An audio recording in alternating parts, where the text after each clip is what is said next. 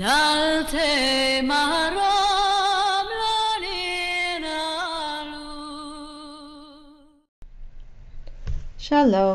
Today we're continuing on our series Signs in the Heavens, showing how the astronomical signs of each month, the signs that are on the ecliptic, sometimes associated with astrological signs, how those signs line up with the months, the Hebrew months. Today we're moving to the second month, which has several names, a biblical name and the common name in Israel. So the biblical name is Ziv, and we see it here in 1 Kings 6:1. And it came to pass in the 480th year after the children of Israel were come out of the land of Egypt, in the 4th year of Solomon's reign over Israel, in the month of Ziv, which is the second month, that he began to build the house of Yahweh. I have no idea why they transliterate this with an F, but it is a Vav and is pronounced Ziv. In verse 37, in the 4th year was the foundation of the house of Yahweh in the month of Ziv. Ziv comes from a biblical Hebrew root, which is also pronounced Ziv. It's a later use in the book of Daniel. We see it in Daniel 2:31. Thou, O king, sawest, and behold, a great image. This great image, whose brightness was excellent, stood before thee, and the form thereof was terrible. So Ziv means brightness. Daniel 4:36. At the same time my reason returned unto me, and for the glory of my kingdom mine honor and brightness returned to me. And my counselors and my lords sought unto me, and I was established in my kingdom, and excellent majesty was added unto me.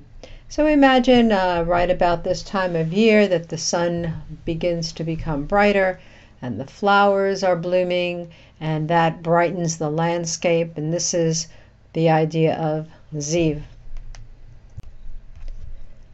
I actually learned this word Ziv many years ago. It appears in a song by Ofra Haza, and I've put links for 2 different recordings of the song.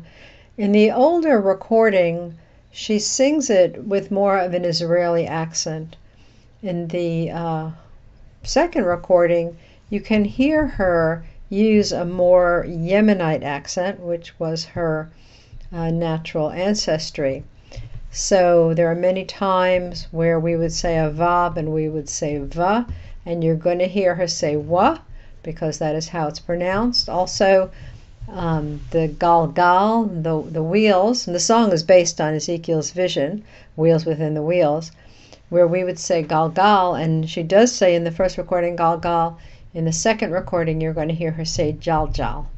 So that's just a little side note for those of you that are interested in Hebrew. Now, in modern Hebrew, this month, the second month, is called Iyyar, and it comes from the root light. So again, we have this idea of the light of day is increasing, the brightness of the landscape. And I know you know the root of this word or. Genesis 1:3, and God said, let there be light, and there was light. Job 24:13, they are of those that rebel against the light. They know not the ways thereof, nor abide in the paths thereof. Psalm 27:1, Yahweh is my light and my salvation. Whom shall I fear? Yahweh is the strength of my life. Of whom shall I be afraid? Also, in a maybe less literal sense, in a simile kind of a sense, we see Isaiah 9:1, the people that walked in darkness have seen a great light. They that dwell in the land of the shadow of death, upon them hath light shined. Speaking of the fact that the Messiah is ministering in that area. Proverbs 16:15, in the light of the king's countenance is life, and his favor is as a cloud of the latter rain. So we talk about people's face being light, maybe because they're happy, or they're shiny, or there's wisdom involved there. Now, something very important takes place in the second month, and we see in Numbers 9:11, the 14th day of the second month, at even they shall eat it, and eat it with unleavened bread and bitter herbs. There's a commandment that if you miss Passover, you have another chance to do it in the second month. Passover is in the first month, 14th day, and we're going to talk more about the parameters of this in a minute. But you always have the option to do it the second month. And we see that at the time of Hezekiah, there was a commandment to do it in the second month. 2 Chronicles 30, verse 2. For the king had taken counsel and his princes and all the congregation in Jerusalem to keep the Passover in the second month. And there assembled at Jerusalem much people to keep the feast of unleavened bread in the second month, a very great congregation. Then they killed the Passover on the 14th day of the second month, and the priests and the Levites were ashamed and sanctified themselves and brought in the burnt offerings into the house of Yahweh.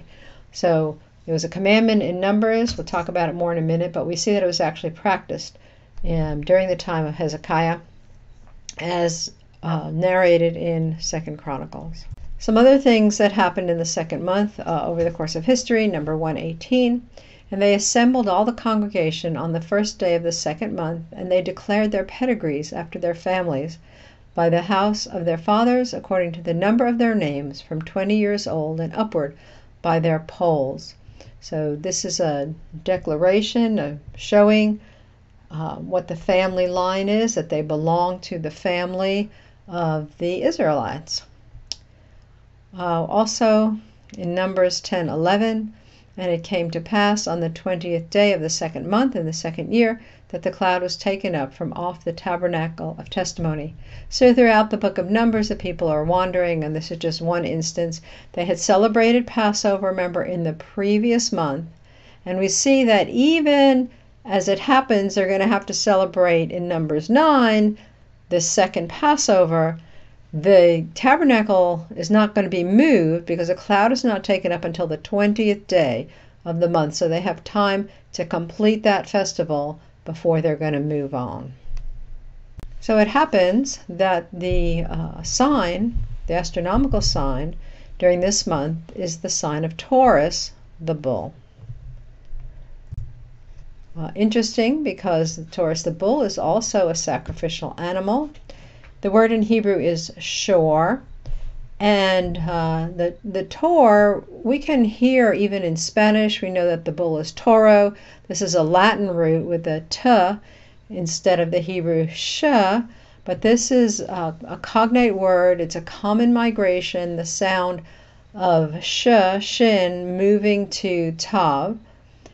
For example, in Hebrew, the word for 3 is shalosh, shalosh, and in Arabic it's talata. And so we see that the ta sound substitutes for the shin sound. So I think we can say that the word Taurus definitely comes from a Hebrew root of shor. It's variously translated, Genesis 32:5, and I have oxen and asses, flocks, and men servants and women servants, and I have sent to tell my Lord that I might find grace in thy sight. In Leviticus 4:10, as it was taken off from the bullock of the sacrifice of peace offerings, the priest burnt them upon the altar of the burnt offering. So this bull, this Taurus in the sky, is a sacrifice animal, and it's at a time of a secondary sacrifice. But that's not the only important thing. Words come from a root, sharar, and this is a piece from Jacinius, what he has to say. And sharar, the basic idea of sharar means to twist a rope until you're turning it into a piece of twine. It gives you all the common roots that go with it. Even the word shir, the word for song, comes from this. If you think about what is in your throat, what do we call those things that make the noise? We call them vocal cords, because they're like a rope. They're something that's twisted. It's usually something we consider that it's under pressure. And so we're going to see in a minute how that comes to relate to the bull or the ox. There's some other translations in Deuteronomy 29:19, and it came to pass, when he heareth the words of this curse, that he blessed himself in his heart, saying, I shall have peace, though I walk in the imagination of my heart, to add drunkenness to thirst. The idea here of the imagination of the heart has something to do with being twisted so tight that it becomes stubborn and we don't change our mind. It's something of our own imagination. In Job 40:16, I chose the NASB. Behold now his strength of his loins, and his power is in the muscles of his belly. And this is the common word, modern word in Hebrew for muscle, shrir. This is this root. And I think the King James translates it as navel, which could possibly go back to the idea of another cord, the umbilical cord. But I think muscles is a better idea, because your umbilical cord just is not a bunch of strength in your loins, but your muscles are. So we see this muscle-bound animal, this big ox or bullock, however you translate it. He's a work animal. He's got a lot of muscles, and he's moving in a certain manner that uses that strength. Now, the bullock becomes associated with the tribe of Ephraim through this verse. Deuteronomy 33:17. His glory is like the firstling of a bullock, and his horns are like the horns of unicorns. With them he shall push the people together to the ends of the earth, and they are the 10,000s of Ephraim, and they are the thousands of Manasseh. When you see a picture of the Israelites camped in the wilderness, they're in 4 directions, and they have 4 different leading tribes, and one of those tribes is the leading tribe is Ephraim. And we see also that flags are associated with those 4 corners. That's a whole study, very interesting study in itself. Maybe at some point I'll do a PowerPoint on that. But in the meantime, it's generally accepted, because of this verse, that the bullock represents Ephraim, and that would have been the flag over his camp. There's something else that's interesting about an association of the bull to Ephraim, actually in Joseph. There is a story in the Babylonian literature in the Epic of Gilgamesh, and it's one of the earliest works of literature, and there's a goddess named Ishtar, and she sends this bull of heaven to kill Gilgamesh, who is the main character, and the reason she wants to kill him is because he has spurned her advances. Where do we see a picture like that, where the queen is trying to advance towards somebody, and that young man takes off his coat and runs away, right? And that is Joseph, and Joseph is the father of Ephraim. So it's very interesting that these ideas are tied together here. The Jewish tradition, which you can read in different places, is that Ephraim is represented by this bull. So now, speaking of the second Passover, in Numbers 9:10, what happened previously is that there were 2 fellows, I think, and they couldn't attend the Passover because they were defiled by a dead body. And they come to Moses and they want to know what they can do. Now, in a spiritual development in your life, Passover is extremely important. You can't go anywhere without Passover. Passover is basically your born again experience, however you define that, whatever that means to you. You can't walk any path with the Lord until you make a decision to belong to the community or to belong to the Lord, or however you frame that in your theology.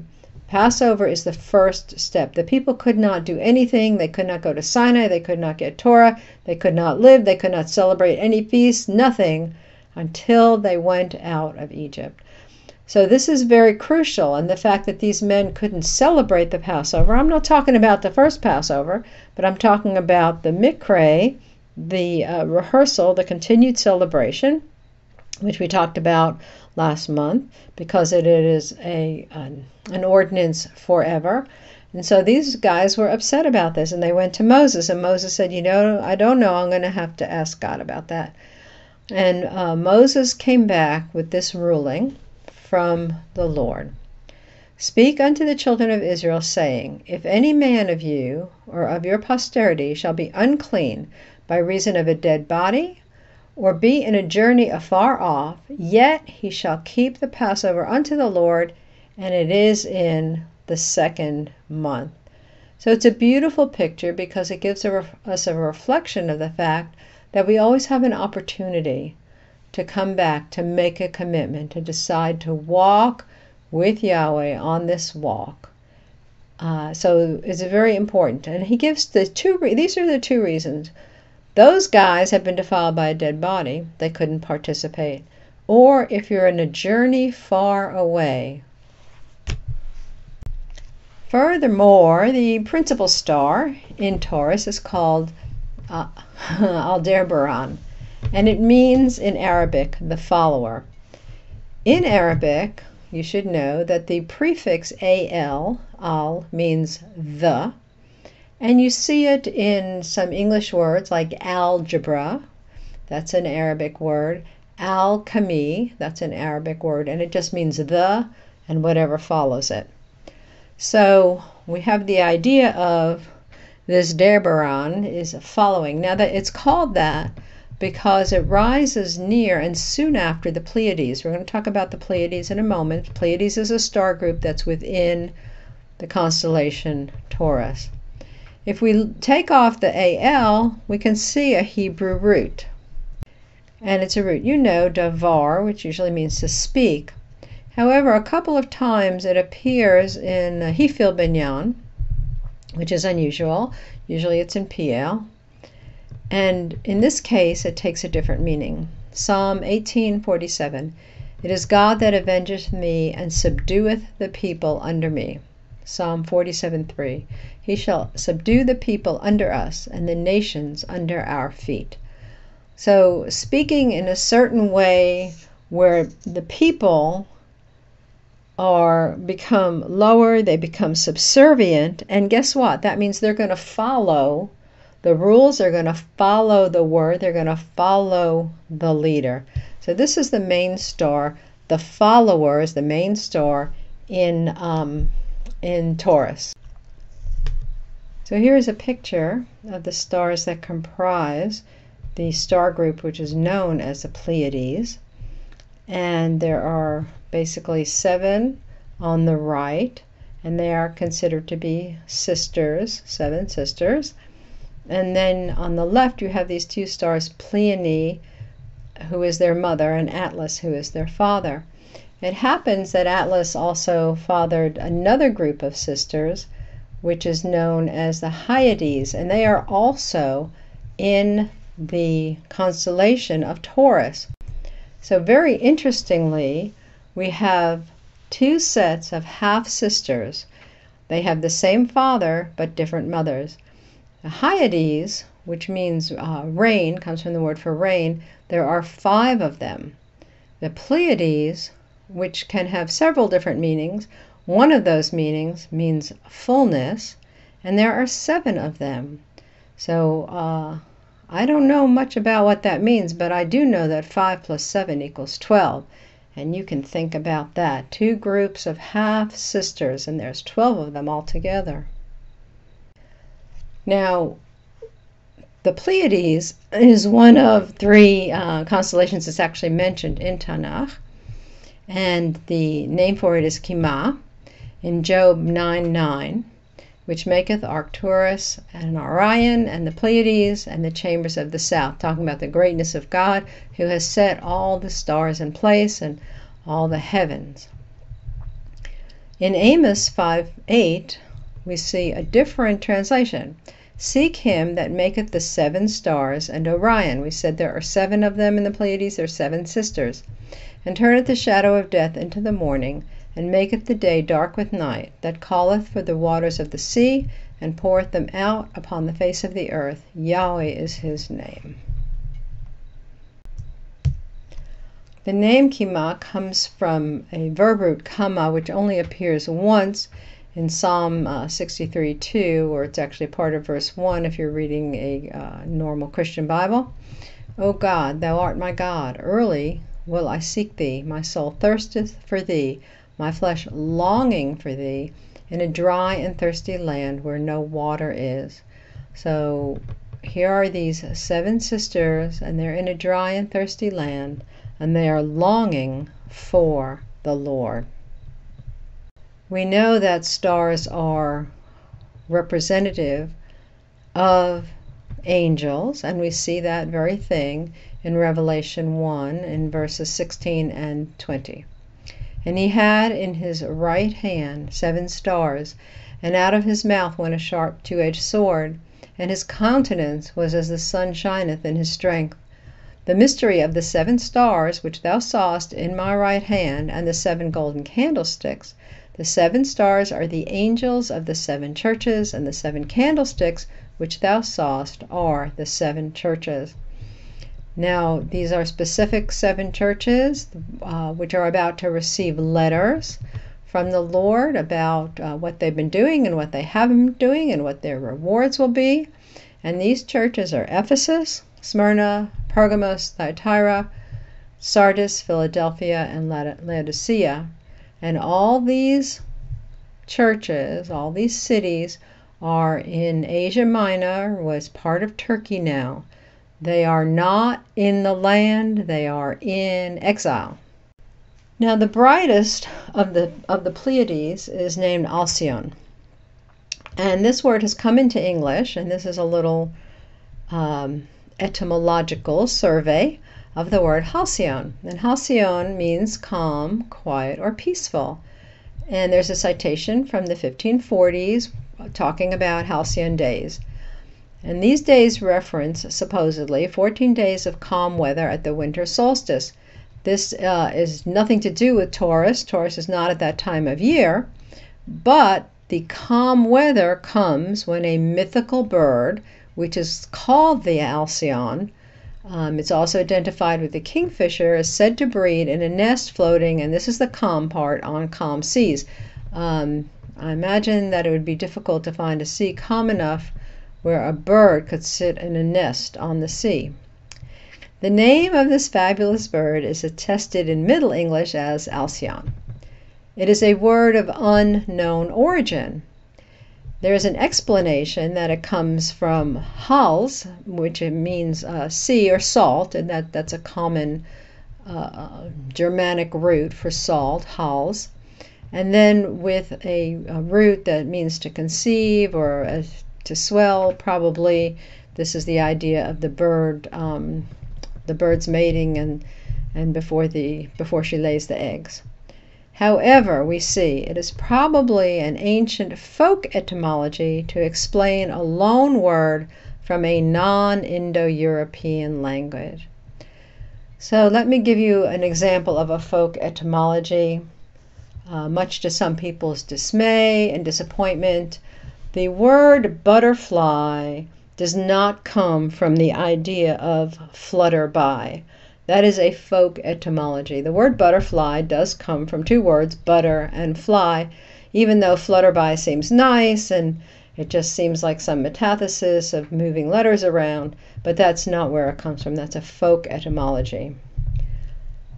Butterfly, however, is not a loan word. It's a word that came up through the Germanic languages. But if Alcyon is a loan word from a non-Indo-European language, let's go back to Arabic and take the al, the al, off of it. Now, I have seen that some people have done that, some scholars from the 1800s, and said, well, Sion, that Sion part of it means the center. And it was thought that this star, the Alcyon star, in Pleiades was the center of the galaxy, and that seemed very brilliant to them in the 1800s. Of course, since then they have found out that it's not true. But you can hear yourself Alcyon. You can think about what that is. Here's our nice kingfisher bird, and he pretty? He's striped in blue and white. What does that sound like? Al Sion. Jeremiah 31:6. For there shall be a day that the watchman upon the Mount Ephraim shall cry, Arise ye, let us go up to Zion, unto Yahweh our God. Jeremiah 50, verses 4 and 5. In those days, and in that time, saith Yahweh, the children of Israel shall come, and they and the children of Judah together, going and weeping. They shall go and seek Yahweh their God. They shall ask the way to Zion with their faces thitherward, saying, Come, and let us join ourselves to Yahweh in a perpetual covenant that shall not be forgotten. So here comes the second Passover.